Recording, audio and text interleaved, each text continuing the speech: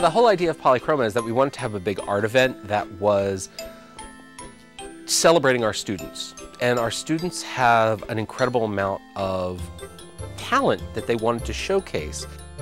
At Poly-Kroma you can show your work off and then like in an actual show. So on your resume you can put that you participated in a real show and it looks good on your resume.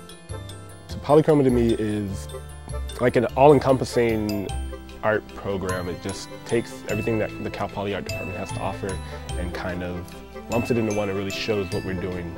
Hopefully what it is to the students is a really great opportunity to showcase a lot of their work in a larger venue. For Poly-Kroma, I'm excited to show my work, first of all, to everyone who's going to be there. And I think it's just kind of a nice feeling to be at the end of the program and to have this show. It's kind of like almost a celebration in a way. First off, we are celebrating our seniors, our senior fine artists that will be graduating this year. Then we have the annual 2D, 3D show, which is the best of Cal Poly artists, work that has been done over the past academic year.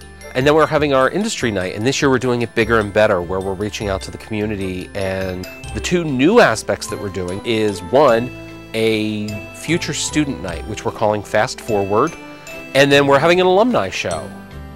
Everything will be in one place and everything's going to be like fused together by the whole event Poly-Kroma. It's going to be really cool. I hope it attracts a lot of people to Cal Poly and makes other art schools realize that we are a threat and that we actually do have a good program and we have artists that can compete in the world with everybody else. I think it really will showcase that we are kind of a powerhouse of the IE LA areas in art and design.